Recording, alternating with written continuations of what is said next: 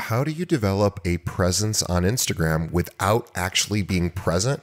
We're going to talk about that today. Stay tuned. This episode of Keeping It Real is brought to you by Real Geeks.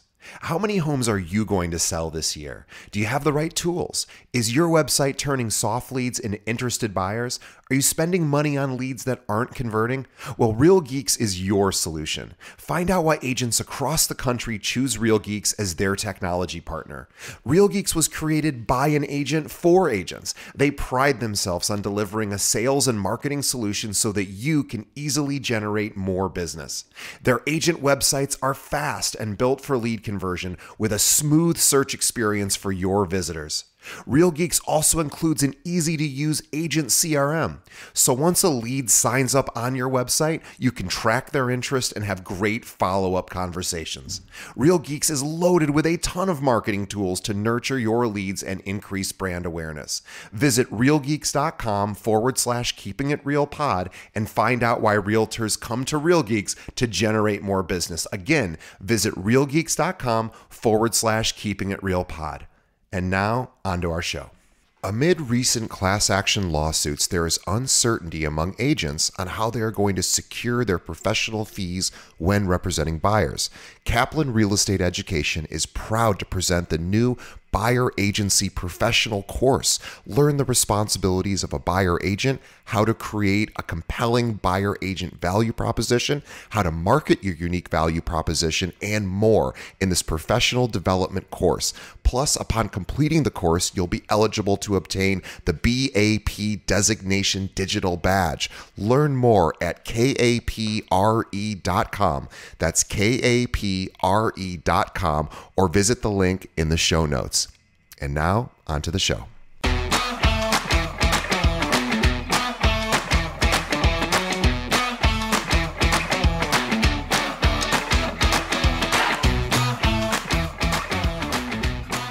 Hello and welcome to Keeping It Real, the largest podcast made by real estate agents and for real estate agents. My name is DJ Paris.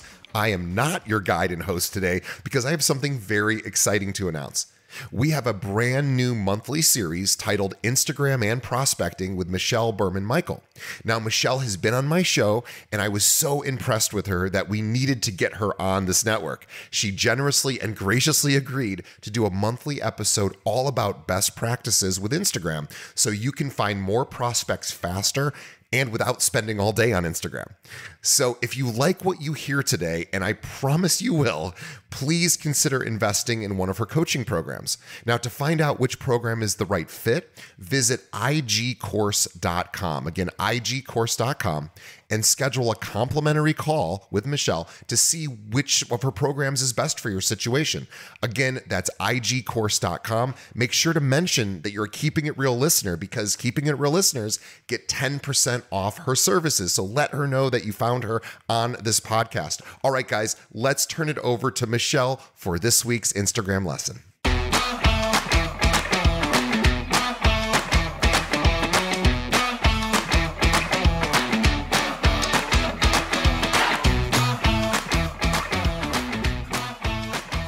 What are we going to talk about? Let's jump into how you can have a presence without being present every single day on the Instagram platform. Now, am I telling you that you don't have to live on Instagram all day for it to work for me or for it to work for you? Yes, I am telling you that. It is entirely possible.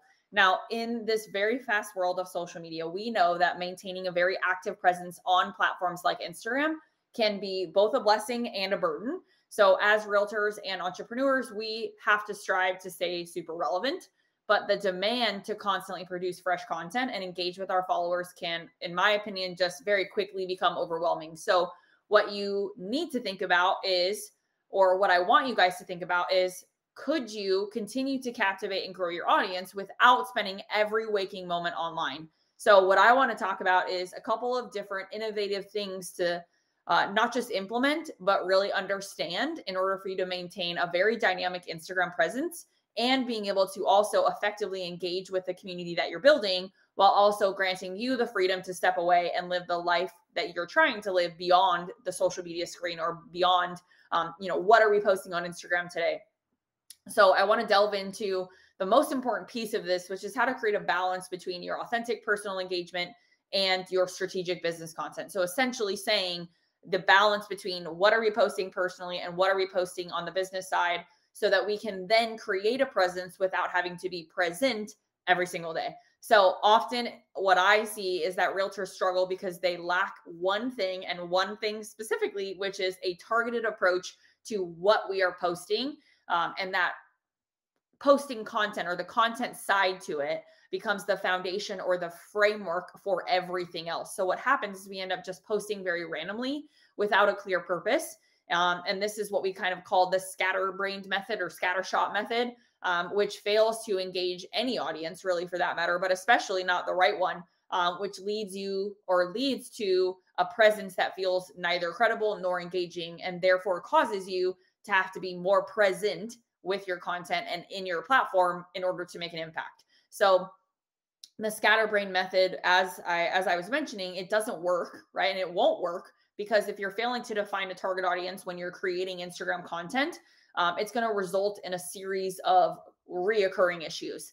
So not having a specific target audience is really broken, or really creates 5 main reoccurring issues. So let's talk through those 5 things. Number one, if you don't have a defined target audience when you create content, it's going to lead to a lack in direction for the actual production of content, meaning you're not going to know what to post. Therefore, it's going to end up being very generic or inconsistent. So generic meaning boilerplate, meaning you're paying, $50, $60 a month, whatever it is, for templates that just get posted on your behalf, or kind of stock photo type.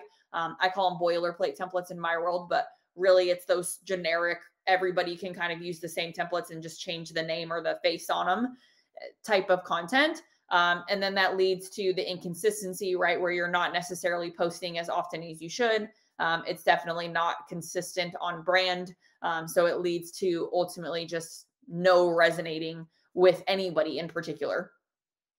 So you're not going to be able to really create that hyperlocal following that you're really after, which actually is number 2. So the second issue that arises when we're using that scatterbrained method is we're going to have a very hard time building a loyal following. So when I hear people reach out to me and say, Michelle, I want to grow my following. Michelle, I want to get more followers. I think you're asking the wrong question, because what I think your goal should be is, how can I build a hyper local following of people that are in my community, that are in my sphere, not sphere necessarily physically, but more so passionately, or like passion based, right? Like, what are the things that I'm into, and how can I go build my tribe, if you will, on the platform in my hyper local area, right? So just a reframe of how we look at that. So if you're having a difficult time building a following, it's because your content is not speaking to anyone. And so once we get better at speaking to the person that we really need to speak to, we will build a loyal following based off of focusing our energy and our content creation on growing or expanding our tribe and our community that we're really after, based off of who we are as humans outside of it. And then the third big issue that I see is, or the third big thing that you'll feel probably too, is you'll feel like the resources that you are spending, the marketing efforts, if you will, are going to be wasted or feel wasted, because you're going to spend a lot of time and money creating content that doesn't effectively connect with anyone, especially not anyone that is actually going to reach out to you specifically and say, hey, you're my person. The fourth thing is differentiation, which is the most important of all of these that I'm going to share with you. So the biggest reoccurring issue is we are copying and pasting what other people are doing. So if you are an agent listening to this and your thought process is, well, I just scrolled the feed and so-and-so posted a video about this, so now I feel like I have to post a video about that. You're looking at it in the wrong way, right? Because if that person is posting just a random, video about something, and you just R&D it, right, or rip off and duplicate it, you're not talking to your people. You're just producing more content to fill the space. So when it comes to differentiation, how do we do that, right? Let's talk about the differentiation piece specifically. Because I think a lot of people feel, well, I'm supposed to be different, but Michelle, how do I do that? So what is the number one way that we do it? The answer is, if you can imagine in your mind a Venn diagram. On one side, you're going to have passions. On the other side, you're going to have expertise. And the intersection of those two things is your content. So balancing your expertise with your personal passion, things like gardening, hiking, bowling, whatever it is, it can significantly enhance the appeal and the effectiveness of our content, right? Because it's going to create a sphere of people. It's going to create a connection factor where people are going to feel connected to what you're sharing because they themselves have similar interests or they themselves have similar passions. So when you're utilizing storytelling and using smart analogies, you can truly differentiate your content and cut through the white noise of what everybody else is posting on the platform. So the goal is to engage and find your community, and creating connection is the first step in that process. So how do we create connection is the simplest way to answer our problem of how do we differentiate. And the answer is by sharing content or creating content around where our passions and our expertise merge, right? So again, if we can connect, we know that we will conversate, right? Because if we're creating connection, people are going to reach out to us to want to have conversations with us. And if we are conversating, we know that that's going to create the opportunity to ultimately convert. So in order to make the Instagram platform itself an opportunity for conversion, both connection and conversation have to be happening. So if we're just posting those talking head real estate videos or those copy and paste videos that everybody else seems to be making, we're not doing that, right? We're just adding more noise to an already noisy platform.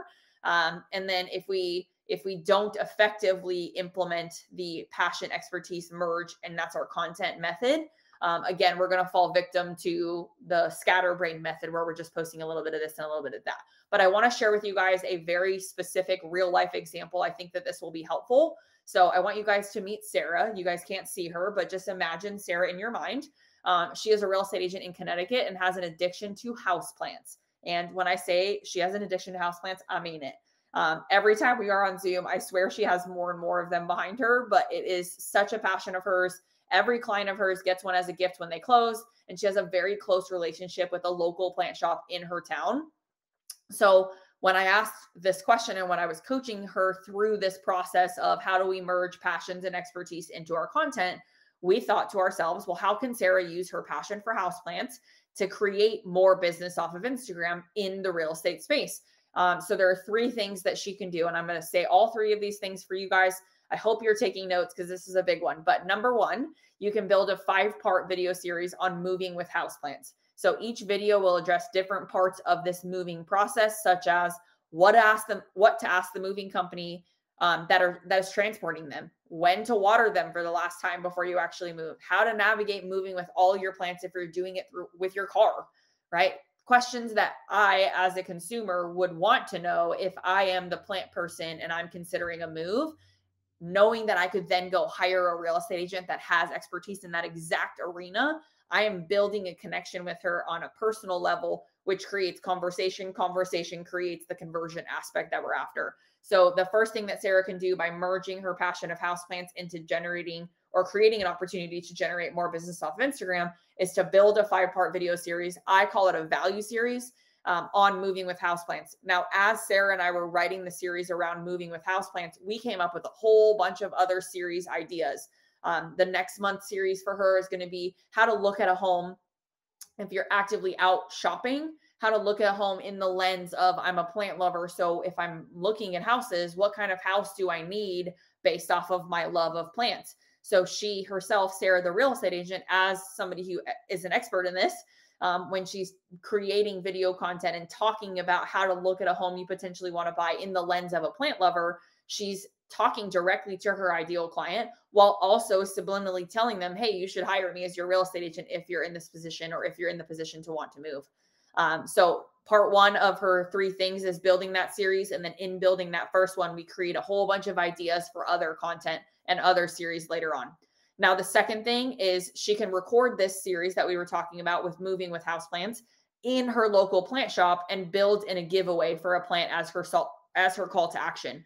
So she can create a partnership with the plant company, which she already actually has. But in her call to action, in her captions, she can use that to her advantage to create opportunity for herself as well as for people who want to win a plant.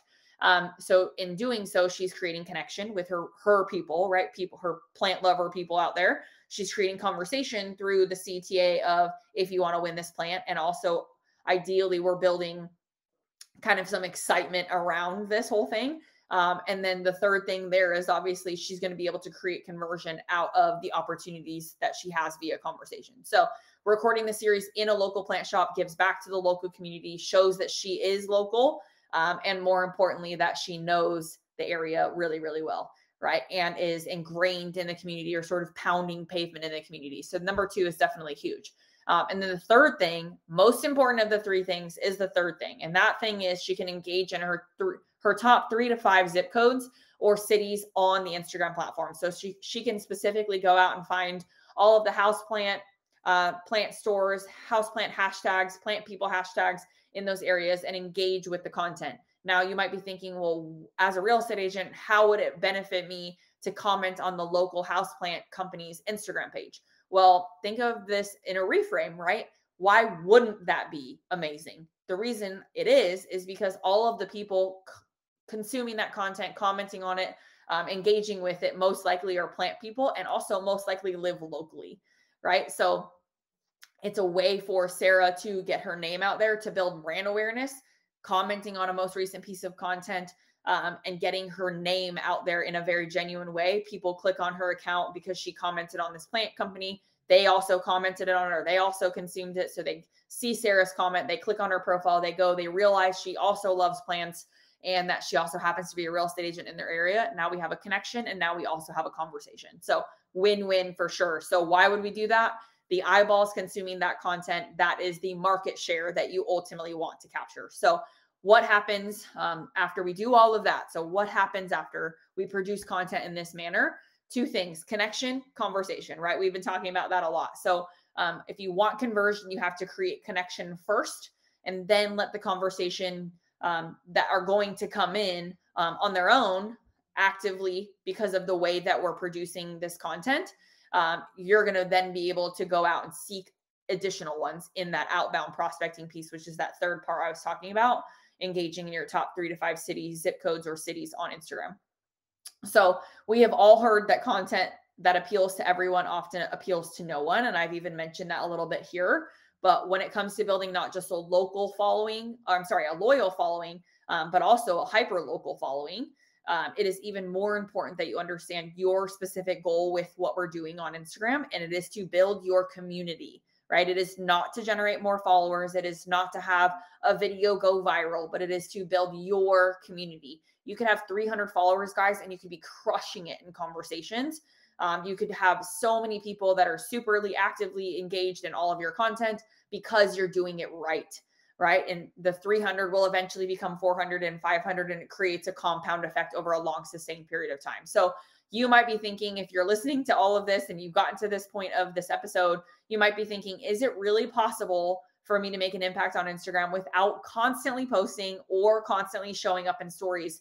And does having a strong presence mean I need to live on the platform? And to sum this whole thing up for you, thriving on Instagram does not mean being chained to your phone all day, but rather creating and crafting and then executing a strategy that aligns your professional expertise with your passion, right? So the credibility of who we are and what we love and what we're really good at, combined with our passions of things that make us, things that we enjoy outside of doing that. And by defining your target audience and engaging with them, and creating content that resonates with them, like Sarah's creative use of her love for houseplants, you establish a very meaningful connection that is going to foster ongoing conversations, and those conversations that are rooted in genuine interest and personalized engagement, because she's individually commenting on all of those different houseplant hashtags and houseplant Instagrams and people that are into those types of things in her area.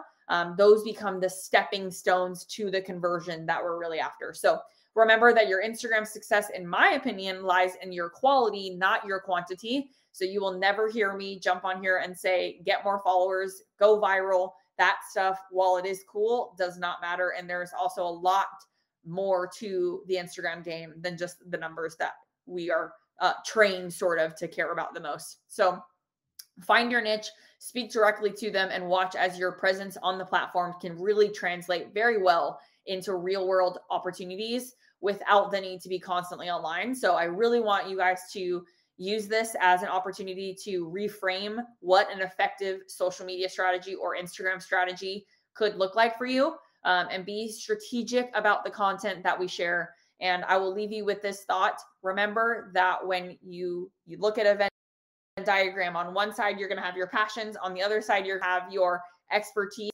or the things that you're really good at, right? Your credibility piece, and the intersection of those two circles, that is what your content is designed to be. So go find your community, not anyone and everyone. And you guys will see that you can truly have a presence without being present all the time.